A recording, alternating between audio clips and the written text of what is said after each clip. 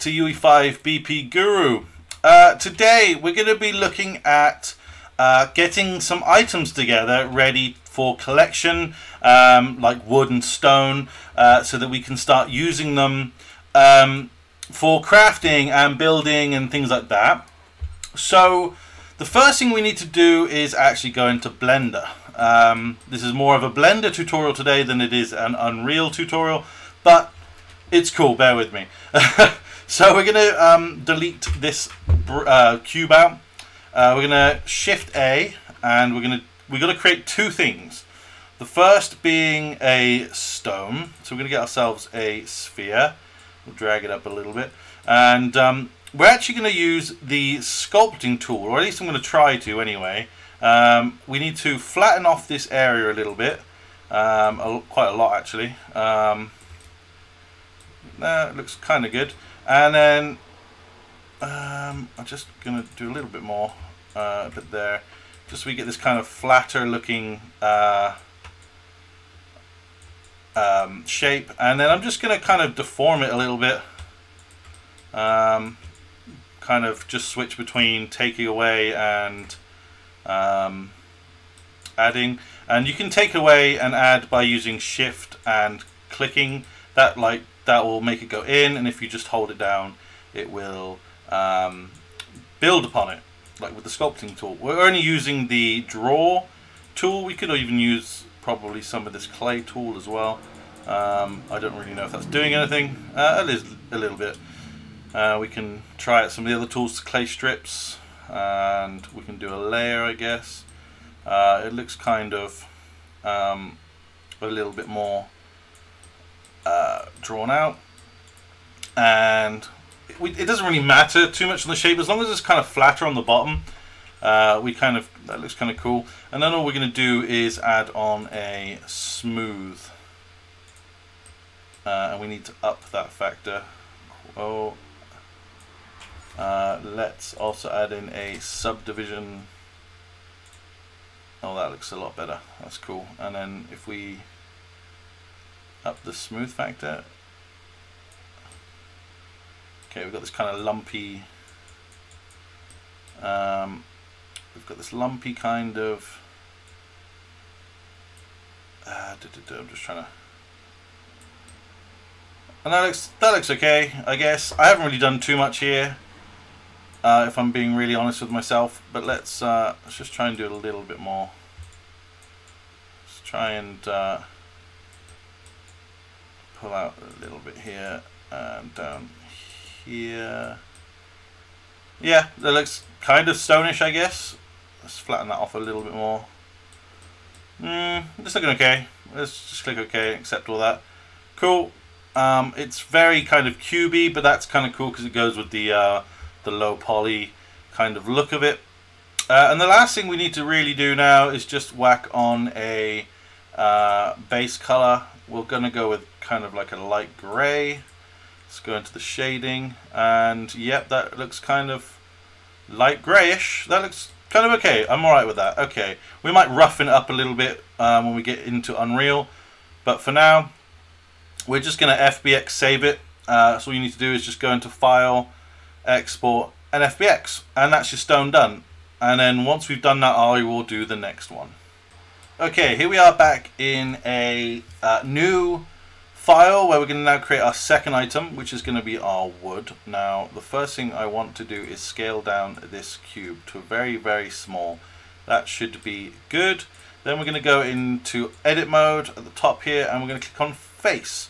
And I'm going to keep it square. I could have used a cylinder, I suppose, but I kind of like the thought of using a cube instead to keep that kind of cubey feel to it. I'm going to do this, and then what I'm going to do from here is I'm going to extrude it out a little bit more, but from here I'm going to just,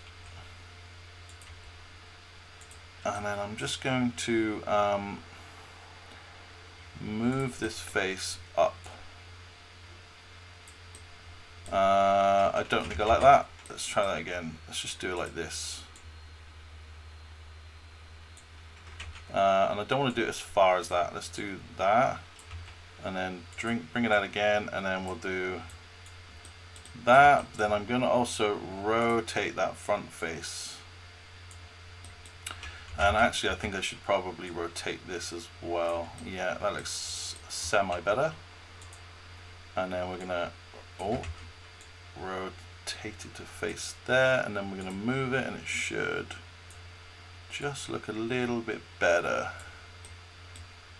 There we go. And I kind of feel like I should try to do some modifications on it. Let's try adding in a subsurface modifier. Oh, that looks a lot better. It looks a lot better. Okay. Huh. Funny how what we can do, right? Let's just put in a couple of loop cuts. There we go. Let's apply that. Oh, it's because we're in edit mode. And then, yeah, that looks better. Wow, that looks so much better. And then we're going to also add in a smooth. And we're going to up that smooth factor a little bit. Not too much. There we go. Cool. And that will become our wood. So let's apply both of those. Then we can go into our shading tool. We can create a material. And we can change that to kind of like a disgusting brown. Let's click on this instead. There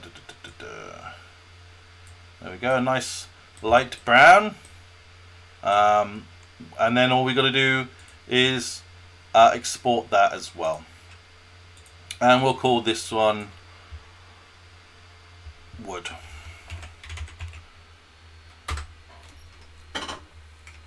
I've called it EUD. That's fine. Okay, brilliant. And then we're done, and I will see you back in Unreal Engine. Okay, so with Unreal Engine open now, we can go into, I've created a little folder called My Assets, and I will drag in the stone and the wood.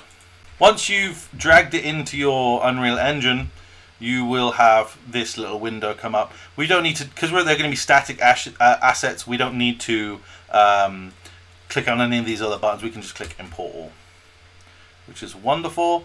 There we go. No smoothing group was found. That's fine. That's not an issue. And then we have our EUD. I'm probably going to rename that now. It's because I'm selecting two items. My apologies. Rename. So we'll call this wood underscore SA. Oh, Jesus, it saved at the wrong time there. And I'm going to call it static mesh, so SM. And then we've got our stone here. We can rename that. Oh God, I'm clicking all the wrong buttons. Delete that one. Delete that one. Yeah. Rename. We'll call this stone underscore static mesh. There we go. And it'll keep it easier to track later on down the line. Let's see how big this is. That is some big old wood. It's a little bit too big, but we can change that when we start using it in our item crafting thingy. And let's see how big the stone ended up being. Wow, it's pretty big. I'm not gonna lie, but again, to be honest, we could use some of these just by rotating them around to add some aesthetic to the beach, and then we can then use smaller versions of these to use for pickups. And yeah, simple as that. I mean, it's not as smooth as I'd like it. I probably should have added some more subdivisions and made it a hell of a lot smoother. But when it's a lot smaller, let's have a look what happens when we make it a bit smaller. Maybe a bit smaller than that too. Oh, let's drag it up. And in all honesty, actually, it doesn't look too bad. As I say, could have done with maybe a little bit more, but honestly, it ain't half bad. Let's change this to a 1. It's making some absolutely ludicrous jumps there. There we go. Let's try again. There we go. That's a bit better. Okay. So yeah, we'll see these sort of sitting on the floor, and we will be able to pick them up. And again, if we resize this one, make it a little bit smaller. That's kind of what I was more looking to go for. And yeah, we'll be able to pick those sort of items up off the ground and use them to in our crafting. So in the next episode, we're going to start with basically making it. I'll show you what I've been working on for the next episode. you'll be able to go up to objects and get a highlight to show which one is the highlight in question. Same for this one. And I'm going to do this for the stones and the wood, so we know what we can pick up or interact with. And yeah, as you can see, if I go over to this item at the moment, it's not set up. Oh gosh, I'm doing too much on my computer at once, clearly.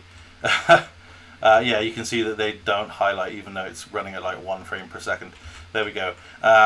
So yeah, we can go up to them, but we can't do anything with them at the moment. And also, I've just noticed that highlight hasn't stopped. Whoops. I think that's to do with my collision not being the best on these bigger items, but that's fine. There we go. It's removed it now. Yeah, so that's what we're aiming to do.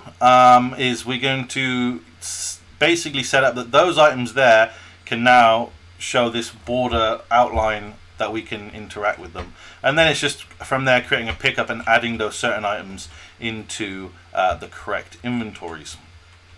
And once we've done that, we can then move on to actually crafting some items and actually getting going with this project, because at the moment we've done our island and now it seems a bit static, but we will get there. Don't worry, all good things come to those who wait. But thank you so much for checking out this semi-Blender tutorial, I guess, semi-Unreal tutorial, and I will see you guys in the next episode. Thank you so much. Take care. Much love. Bye!